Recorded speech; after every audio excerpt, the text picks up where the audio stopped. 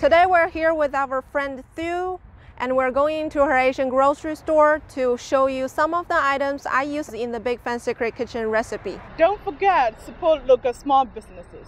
The most common ingredients I use in Big Fan Secret Kitchen recipe for Chinese food, you can find it here. For example, the Chinese style soy sauce.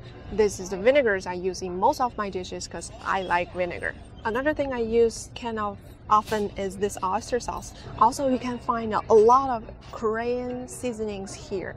One of our favorite here is this Korean barbecue bulgogi seasoning, Korean style spicy paste. This one, they also have this instant rice soybean paste. This is a spicy bean paste with chili oil. Spicy dumpling sauce. There is one thing that I find it really tasty is this curry block, and they have the spicy version and non-spicy version you can choose.